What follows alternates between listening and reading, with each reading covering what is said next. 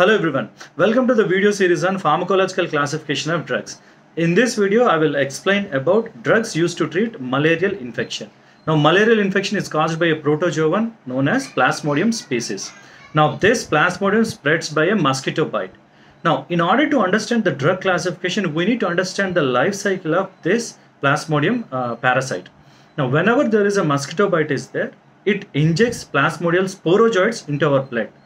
From the blood, the organisms goes to liver.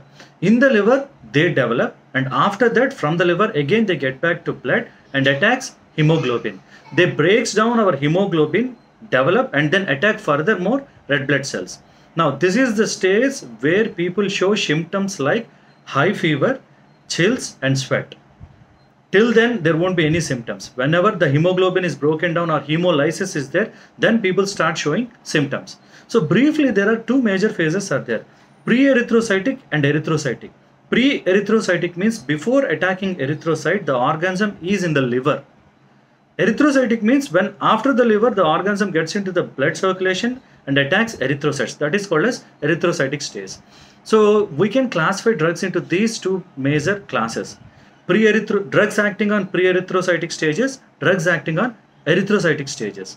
Again, understand this one. If a drug can kill the organism when it is present in the liver, they are called as tissue schizonticides. Tissue is liver. Schizonticide means an agent which is killing schizont. They are called as tissue schizonticides.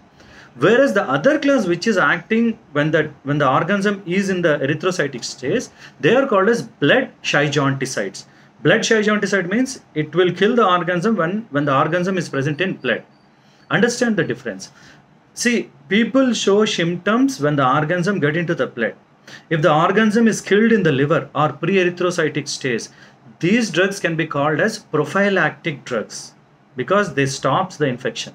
So they are called as prophylactic drugs. Now let us see the drugs. Drugs which are effective in pre-erythrocytic stage are pyrimethamine, proguanil, primaquine. See, all the P drugs: pyrimethamine, proguanil, and primaquine. Primaquine is the most important drug. Now, drugs which are effective in erythrocytic stage are quinine, chloroquine, halophantine, mefloquine, atovaquone, artemisinin, again proguanil, pyrimethamine. See, proguanil, pyrimethamine can act as tissue schizonticide as well as blood schizanticides, whereas primaquine is only acts as tissue schizonticide or which is acting in pre-erythrocytic stage. So this is the broad classification of anti-malarial drugs. There are a lot of classifications in many textbooks based on structure, based on stages and everything. But remember these two classification and that is enough. Again, I repeat, see, pre-erythrocytic drugs are also known as tissue schizonticides. Erythrocytic stage drugs are known as blood schizonticides. Tissue schizonticide can be used as prophylactic anti-malarial drugs. Thank you.